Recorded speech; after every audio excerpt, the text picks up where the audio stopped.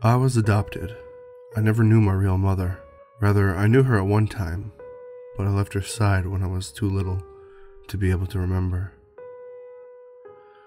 I loved my adopted family, though. They were so kind to me. I ate well, I lived in a warm, comfortable house, and I got to stay up pretty late. Let me tell you about my family real fast.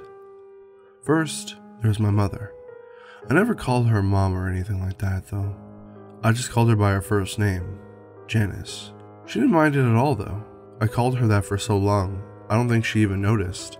Anyhow, she was a very kind woman. I think that she was the one who recommended my adoption in the first place. Sometimes I would lay my head against her in front of the television, and she would tickle my back with her nails. She's one of those Hollywood mothers. Second, there's Dad.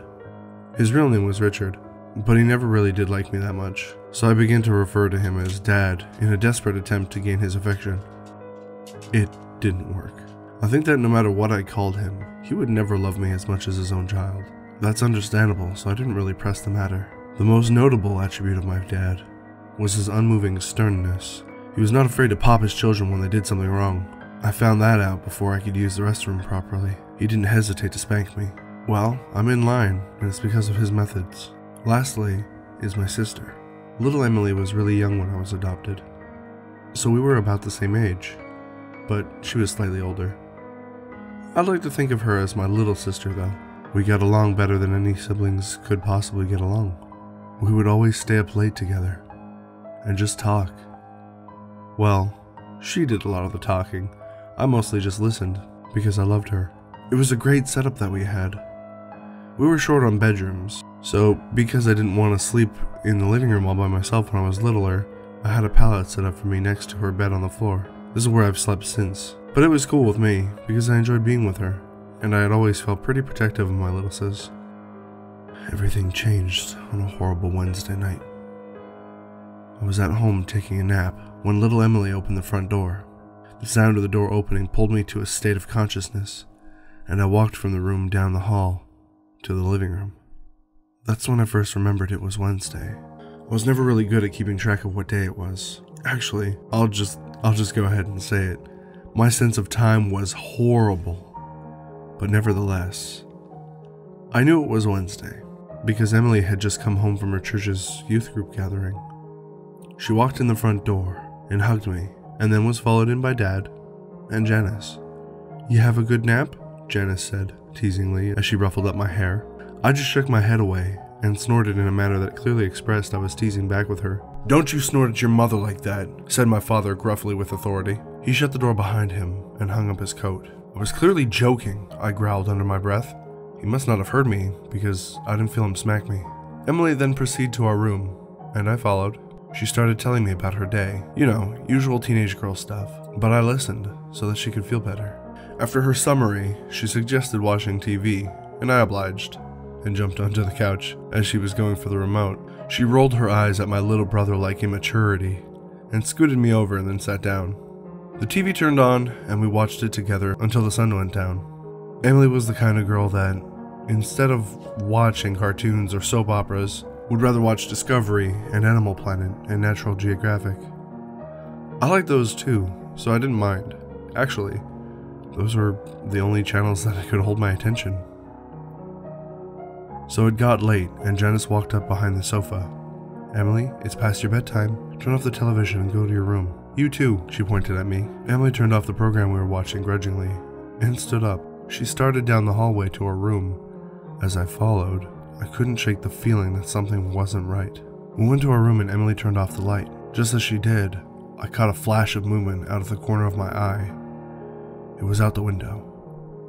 But as soon as I redirected my line of sight to where the window was no longer in my peripheral vision, what it was that I thought I saw was gone. I still remained alert for my sister's sake.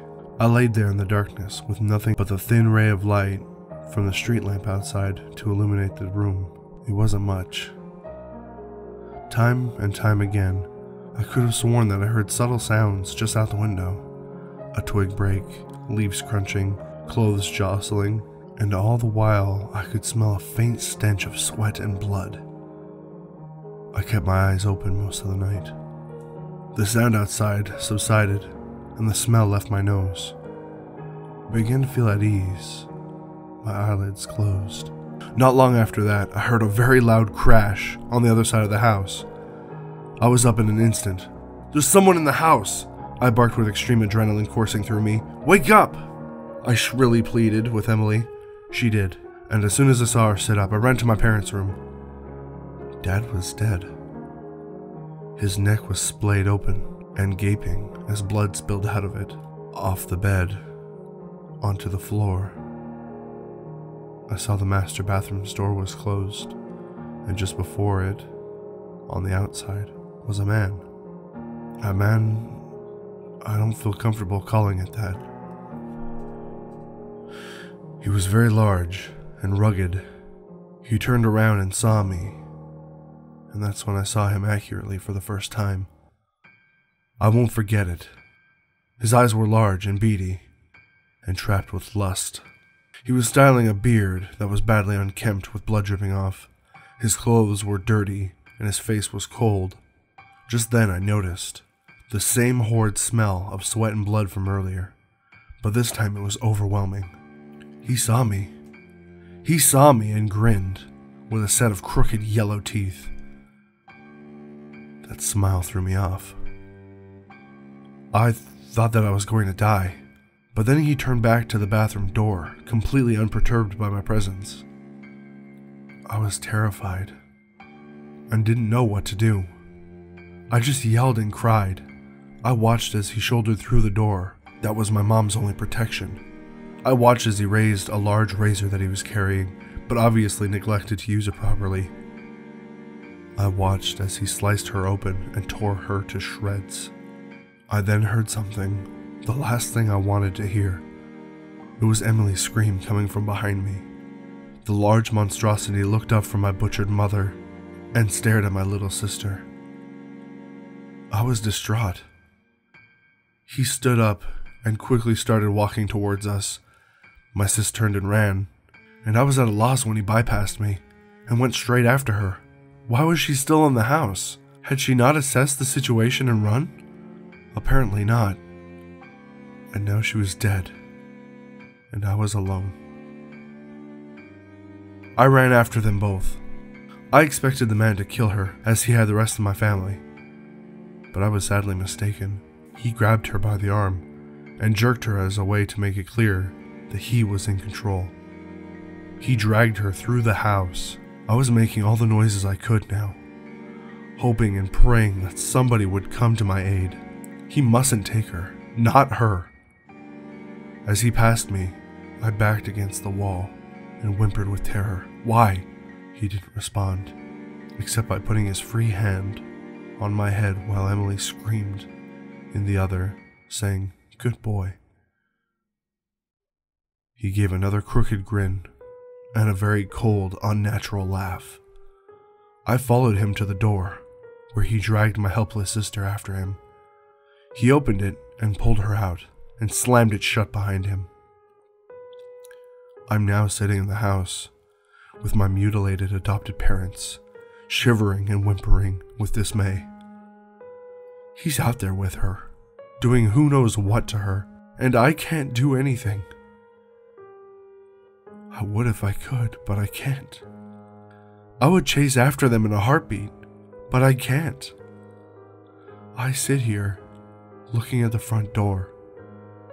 I look down at my paws. If only I could open doors.